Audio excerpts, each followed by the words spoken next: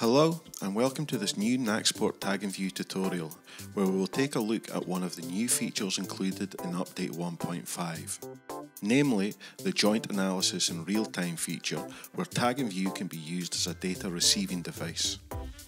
As you will see, we've almost completely redesigned the send options interface in order to simplify the process and make it easier to use.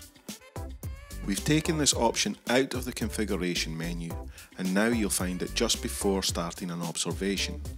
When you start a new observation, you'll see three different zones. On the left are the video capture options, while on the right you can see some new features. At the top you can see the send options. Here you'll find the port number which you'll use to connect to the receiving device. You'll also see the name of your device and the search for active servers button. Press this last button and we see that a server appears with a white arrow. It's possible to change the connected port at a later time. To register actions, you click on this arrow, which will turn orange once the connection with the receiving device is established.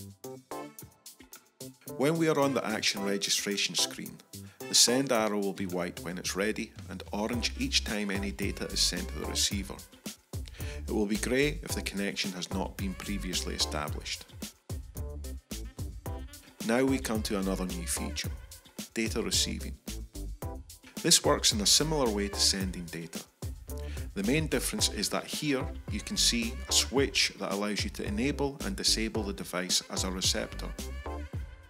It should be noted that data can only be received from another iOS device. To activate the data reception connection, you simply press this grey arrow, which will turn white, allowing a connection to the selected devices. In turn, the arrow will turn orange once the device has been successfully connected. As before, the white arrow indicates that the device is waiting for data. It will turn orange when data is received, and it will appear grey when the link to the received data is inactive. And that's it for now. We hope you enjoyed this video. If it has been useful, why not give it a thumbs up and subscribe to keep up to date with all new Nacsport content. Goodbye, and thanks for tuning in.